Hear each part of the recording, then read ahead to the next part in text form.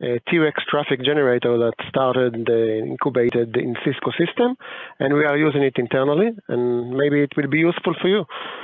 So let's start. I will start with TRex overview, and then I will get into the mods more deeply.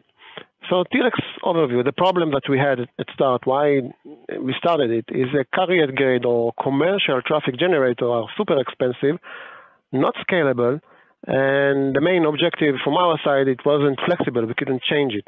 And the implication is quality, the quality of our product. And it means that we are limited late testing, different benchmark and bottlenecks. We cannot find the real bottlenecks of our product. So how did we solve it? TRex is a Linux user space application. It uses a DPDK library, and by that we can reach very high rate because it has burst of packets in receive and transmit. It uses standard hardware, off-the-shelf hardware and NICs, and we can get very high performance, like 200 gig for realistic traffic, or 100 or 200 megapacket per second for stateless. I will talk about that. It's flexible and it's open source. You can change it to your own need if it's required, and support virtualization. It can work on Azure, on the new model, and AWS, and there is very easy installation. So what is the main operational mode of TRex? There is the stateless. It's more for layer 2 and layer 3, for switches and router, and stateful, which is more for stateful and complex feature like DPI, NAT, and firewall that has a state for the packet. And we have another two entity, which is services that works alongside to the traffic, which is Bird that we integrated. Bird is open source daemon for routing protocol and can generate very high scale and event-driven of BGP, OSPF, and ISIS. And EMU is something that we integrated for simulating clients in high scale. For example, if you want 1 million clients that do .1x and authenticate to the network and do a DHCP and IPv6 and IPv4, this is the way to go. Other solution didn't work for us. Okay, and it works alongside the traffic. So you can start with millions route of BGP and then start the traffic itself, stateless or stateful. This slide shows the main modes in different way. There is stateful, ASTF, and stateless. Stateless, again, is for small switches or routers, layer 2 and layer 3, and advanced stateful is for smart feature to test. The high-level architecture is split into server and client. The server side is getting JSON RPC over 0MQ as a response, request response, and it's send, and there is an event bus for messages to the cores, and core talk to the DPDK and send the traffic. And there is a compiler there, and I will show more about that. The left side is the control plane. It's written, it's a Python wrapper on top of the JSON RPC, and you can control, automate a scenario of traffic. For example, load the profile, start the traffic, get statistics, etc., using an API. Everything is built on top of this API, and we have another two utility. It's called TRex console that we are as a developer using to run the scenarios, and there is another GUI that is built with a different group and is not maintained by us. Another way to look at it is this slide. In this slide, you can see that the main TRex, we call this project in Git TRex core. This represent the microthread. There is a control plane, there is a data plane per each queue in the DPDK, and there is a RX thread for measuring latency and resolution of 1 microsecond. It's free, this core is free, and there is a message bus. Everything is event-driven and zero sharing, there is no locks at all. This is the Python that I talked in the last slide. We can automate operation through the API here to the server. And it can be multi-user, and EMU and Bird is located here.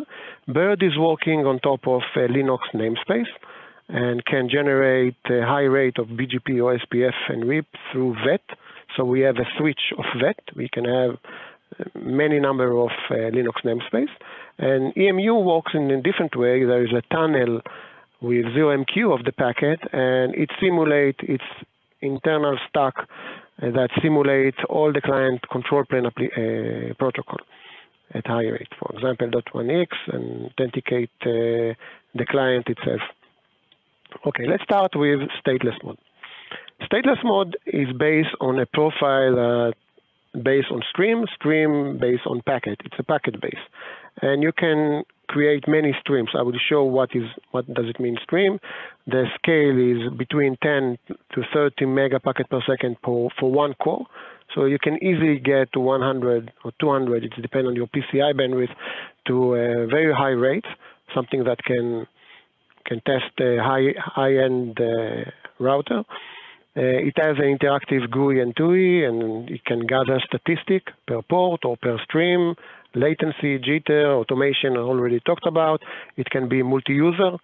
Number of users can be connected to the same server and acquire specific port. And of course, debug capability, like capture the traffic, analyze the traffic, run some capability on top of Python, like, for example, a DHCP to debug a DHCP. So you can do everything in Python. Let's talk about how the traffic is composed. We call it the profile. The profile is defining the traffic that you will send. And in this example, this simple example, like hello world, is we are defining 3 streams, stream 1, stream 2, and stream 3. Stream 1 is continuous packet. It's just the same packet again and again. Like in this example, it's a TCP packet. The rate is 1 kilopacket per second. You can set the rate.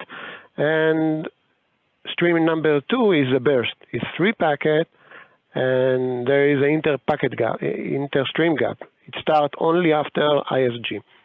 And the nice thing about that stream number 2 can trigger that stream number 3. Stream number 3 will not start at startup of the profile, and stream number 2 will trigger it.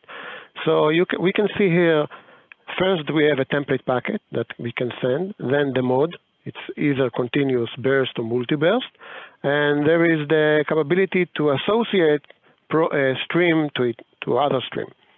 And profile, it's like a program of the traffic. What do we want to send? Let's see how you define it in Python, because you need to define it. And this example, this is really simple example of a profile. It has one stream, which is Ethernet over IP, over UDP, over 10 access, which is the payload. And then I define a stream with this packet, and the mode of operation is continuous. Okay, and the source and destination could be 16001 to 48001. Let's see another example, more complex example. In this case, there are 2 streams, one burst that starts after ISG time, 0.5 seconds, and then it triggers multi-burst stream, which is the stream 1. Let's see how it's defined that. Here we are defining an object of profile, list of stream, 2 stream, and then here we need to define name for stream because there is association between stream. So this is stream 0, and this is stream 1. Okay, and next to stream 0 is stream 1. So we will trigger that, and auto self is false. So this will trigger it a burst of 10 packets, and then it will trigger multi-burst of 4 packets multiplied by 5. Okay, this is another example. Let's talk about field engine.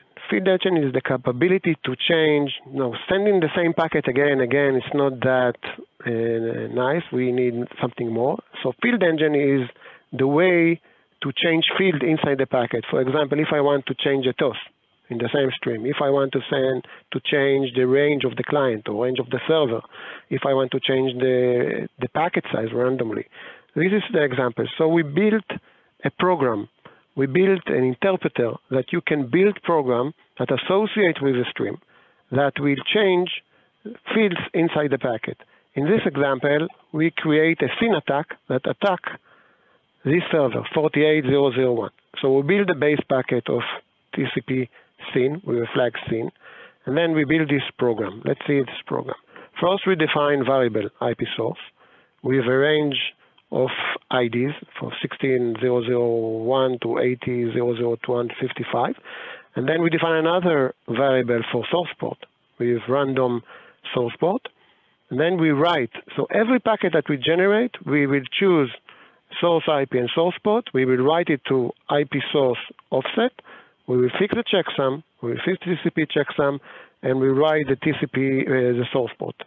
So this will generate traffic from one stream to attack many number of clients attacking one server in very high rate. I will show the rate.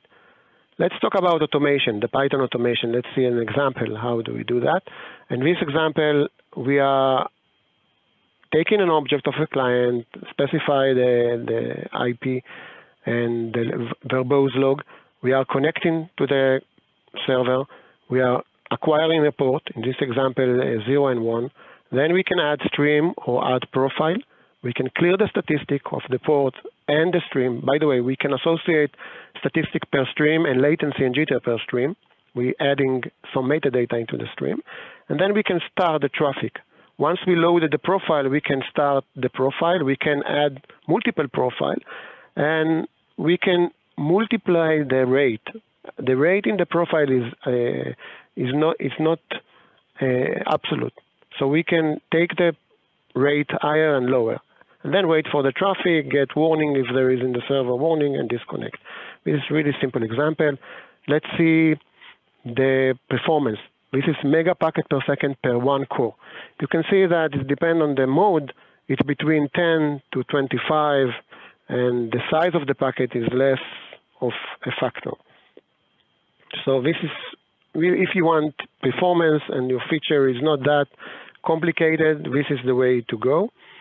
Let's talk about stateful. Stateful is more for features that are complex, like load balancer, DPI, firewall, and NAT. In those cases, the features are super complex, and they have a context. They have a context for a flow, context for the client, context for the server, caching of many things. Some packets need the packet inspection, for example, the certificate. We need to analyze the certificate and look if the certificate is valid or not. So some packets, there are huge amount of processing, and some packets, we know everything on this flow.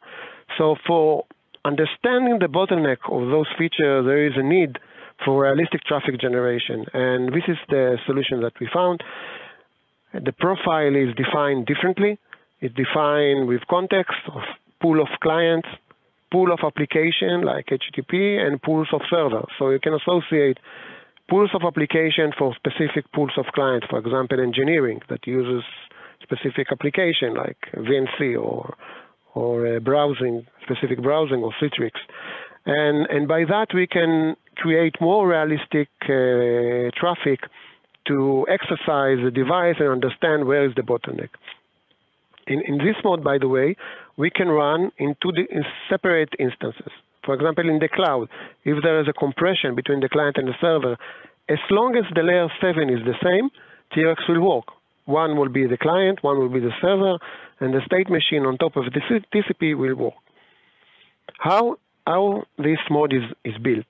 So first we took a BSD TCP stack, which is kernel based, and took it to user space.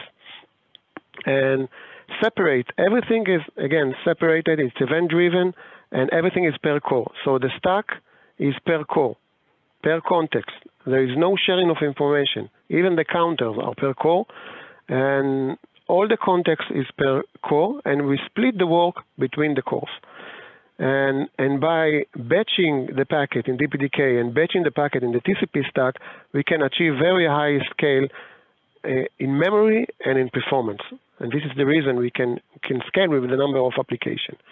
And we can, of course, measure latency and jitter. And let's talk about the emulation layer. How we emulate application. It's not real application, it's emulation of application.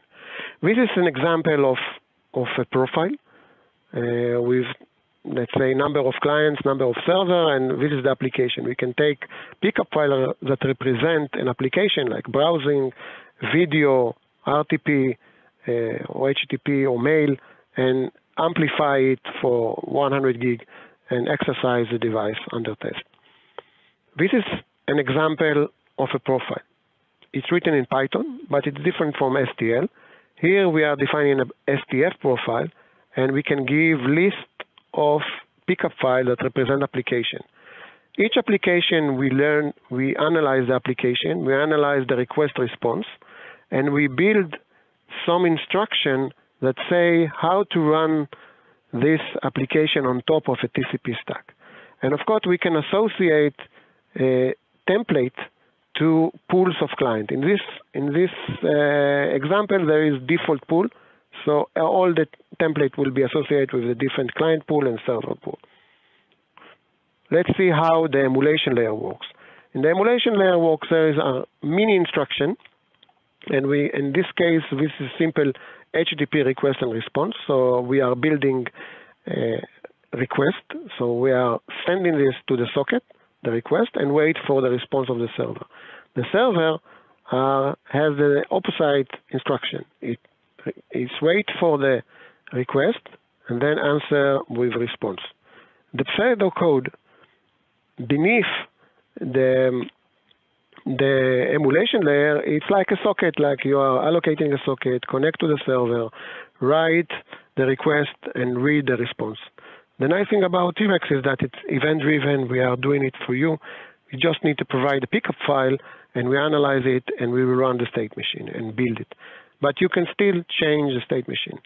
Now, let's talk about why it's scalable, why I cannot take Linux and run it. Let's take an example. Let's say I want 10 million flows that attack the device under test with specific HTTP. In case of a normal TCP stack, you have a queue of packets, a sliding window of TX packet. Let's say it's 32K, which is very minimal today because of the RTT. With 10 million flow, you need, for the worst case, about 400 gigabytes of traffic only for the transmit queue. In our case, we change the implementation because we know ahead of time what is the template data.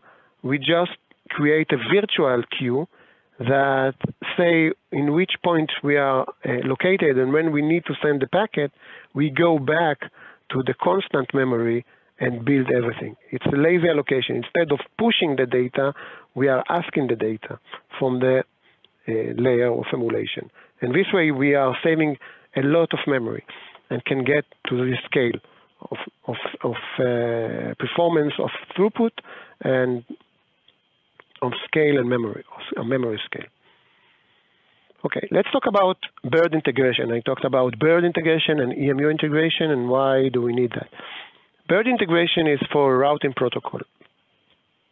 Some use case of routing protocol is, let's say I want to push 1 million routes to the switch and then send specific traffic that match those 10 million routes. To push 10 million routes to a switch or router, I cannot do it through CLI. It's very, very slow. So the way to do it is using some daemon that implement the BGP and OSPF and RIP. And we found that the daemon, bird daemon, is fast enough. So we run it on the Linux namespace and open vet and created a way that we can talk to our processes that attach to a Linux namespace and create an API, the same Python API that we have through TRex, and simplify things that you can push 1 million route, and in a few seconds you can push all the route and then run the stateless or stateful traffic scenario that match those routes. So this is the bird integration. Bird is an open source. We didn't invent it. We just integrated it into TRex. Okay, let's talk about EMU service that can run in parallel like the bird. EMU services, the question is why? What is the requirement? What we try to solve?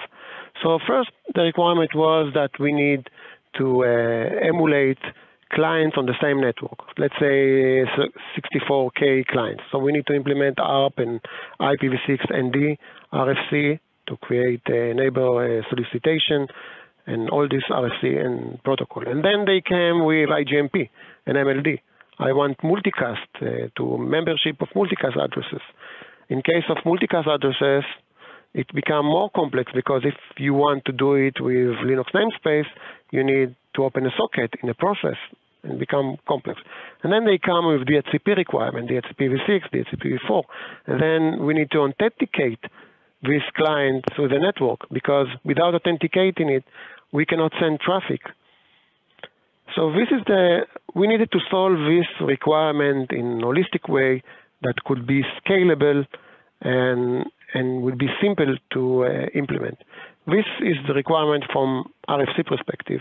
This is the start of the requirement. So we needed RFC, ICMP, IGMP, MLD, IPv6, DHCP, .1x, TLS on top of TCP and UDP. It's a full stack. It's a full stack in user space, and it should be lightweight and support all the protocol of the control plane of a client. The implementation, the solution that we came to is EMU. It's a process in Go, event-driven, that it's written it's like a plugin, and there is a tunnel of packets. So it can generate packets and send it through this tunnel, and the RX core will send it to the port, and back there is filter to the RX and back to the EMU. And it's really easy to implement those protocols as a plugin because it's not dependable, it's very fast to develop, and so forth. The design pattern, it's pluggable with event bus. Every plugin can attach to specific context, client context, or namespace context. I will talk about what is namespace context and what is thread context.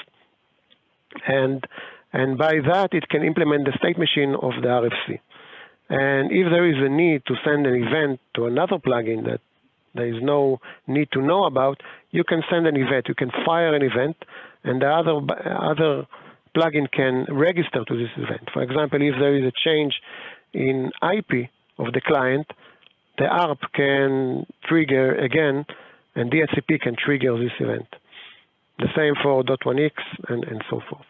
So the H plugin can register callbacks of RFC, counters, time. It can use timer, it can use a simulator framework, and logging capability, and so forth.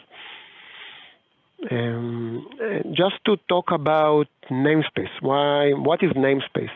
In case of namespace is our way, because everything is implemented in one, all the clients are implemented on the same context of thread, in case of broadcast and multicast, we didn't want that the packet will be duplicate to all the clients. We wanted shared memory. So for example, in ARP, we have one table that shares for all the names, for all the clients on the same namespace. In case there is a broadcast packet, it updates the table in one namespace, and then all the clients get the response. There is no need for duplication of packets, and by that we can get scale. Example of a profile. Okay, this is a profile of EMU. It's different than stateful and stateless. And you can see that we can define a client object. In this case, the MAC is the key. We cannot have two entities with the same MAC. We can associate it with namespace, .1x, or virtual interface, or physical interface. And then we can add plugin. Every plugin is generic, and we can add all the information of this plugin, like ARP, ICMP, .1x, DHCP, IPv6, and so forth. Okay, I think I gave you just a hint of the capability. So let me just summarize. TRex is stateful and stateless. Everything works on top of an API, and it has two services, EMU for client emulation, and Bird, an open source Bird for routing protocol emulation. That's it.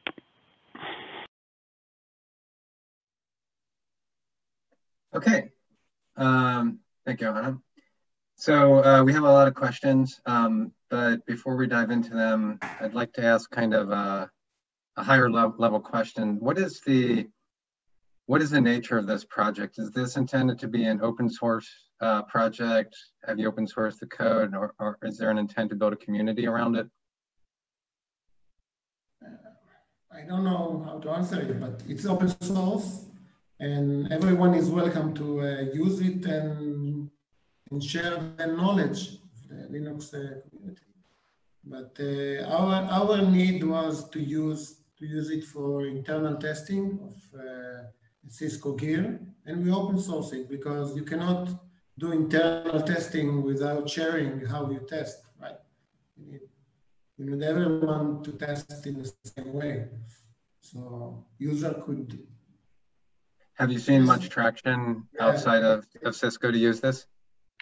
Yeah, we are using it internally. And I know that more companies are using it internally. And it's user space, so it's not, sorry, it's not a Linux kernel, but you can use it to test Linux kernel models. Okay, so there were some questions about features. One I'd like to cover. So is there anything that prohibits this from being ported to AFXDP?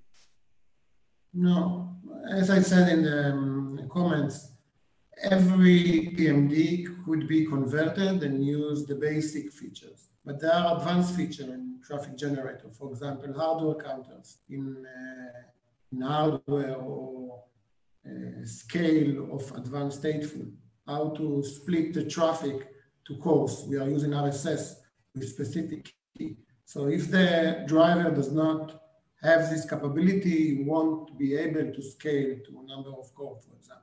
So there is an internal driver that uses standard PMD driver, and in this driver you are specifying what the driver is capable of. You're asking it and do some shim API to accommodate that and expose more feature of the driver if there is, if you can. So the short answer, every PMD can be used, but maybe not with all the feature. Okay, so does TRex support HTTP2 quick for layer 7 testing? Yeah. So what is the question? Again, can you repeat the question? Does TRex support HTTP2 and quick for layer 7 testing? No. For advanced, let me say a bit about that. For ASTF, we have a TCP and UDP stack, and on top of that, we are replay the protocol on top of TCP and UDP. So for example, you can take a TLS pickup file and replay the layer 7. So if the device under test doesn't do a TLS proxy, it will work. If you do a DPI, or if you do a NAT, or if you do, because you have the two sides, it will work. But if you want to do a test for TLS proxies, from my understanding, it's become impossible, in TLS 0.3 and so forth. And because of that, we didn't invest in that. You won't be able to do it in ASTF. But with EMU, we have a user space stack that can do for scale with clients. It's similar to the last meeting, the kernel future timestamp, but it's much more scalable because it's written from scratch and it's lightweight, and you can scale millions of clients with one thread, millions of VM with very lightweight memory footprint of memory and CPU. Okay, there were several questions about the cache. I don't quite understand the question, maybe, or someone can. Okay, so for Field Engine, Field Engine is working per packet. So you can run the Field Engine every packet, and if you have infinite permutation, it will do that. But there is a cache mode. Cache mode means that you run the Field Engine offline, save the packet, save all the permutation, and then repeat them, replay the packet. So you have only limited permutation as your memory. For example, you can replay a Field Engine of 20K packets and then replay. Now, replay the packet is very cheap because you have all the MBUF at hand, right? So it's faster, much faster than the Field Engine that you need to allocate memory, copy the packets, change the field, etc. This is the difference between cache and non-cache. But in cache, you don't have all the capability of all the possibility of the packets. For example, if you have unlimited number of possibility, it won't work with cache. Okay, and then there was questions about simulating jitter. And I guess we can kind of generalize that, simulate various traffic conditions, latency, what have you. Yes, we can do that. We can measure latency in parallel with the RX core that is free. And because of that, and we are using very high speed QoS in the egress. So the resolution of the latency packet is really good. And in parallel, you can tweak. We have a language to specify how the traffic is working. So you can generate, you can simulate jitter and between request and response. Somebody's not muted. What is the actual packets per second when using the field engine? I have not seen 300 megabits per second or 300 million packets per second. I was wondering about the slide had the cache length. I showed for in the example, it's depend on the hardware, right? So for Cisco UCS with Intel XL 710, I think we reached about 10 mega packet per second for one core. So you can easily fill up the bandwidth of 10x, I think, in one UCS. Okay. So let's go ahead and move on. Thank you. That's very interesting. I do think it would be nice to make sure that we hit the links to that open source.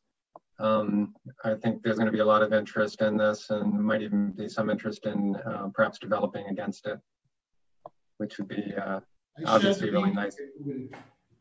Okay, thank you. Thank you, everyone.